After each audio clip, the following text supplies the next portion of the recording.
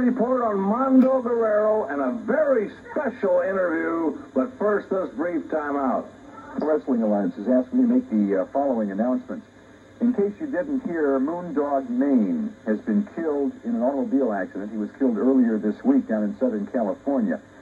He was scheduled to appear tonight at the Cow Palace, but when the National Wrestling Alliance found out about the death of Moondog Mayne, the U.S. Heavyweight Championship, which Moondog held, was put into escrow. Now, that means that for the last week there has been no U.S. champion by the National Wrestling Alliance.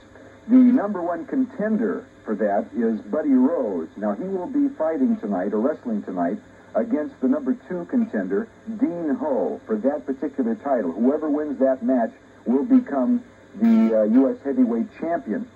Dean Ho will be fighting Buddy Rose in the main event tonight. Now, because of the unfortunate death of Moondog Mayne, other matches have also had to have been changed. The triple main event will take place, and of course that's the first event will be Buddy Rose and Dean Ho.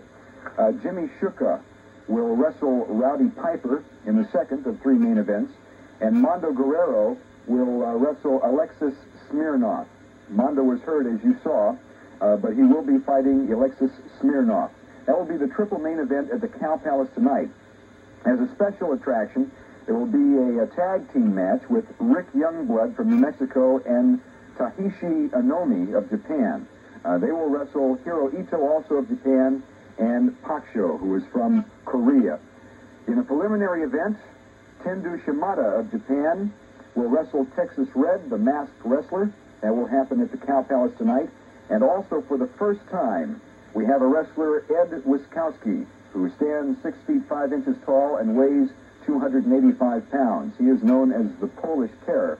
Now, he told the fight promoters that he wanted to fight the toughest wrestler they could find, and they found someone, but that name has not been announced at this time.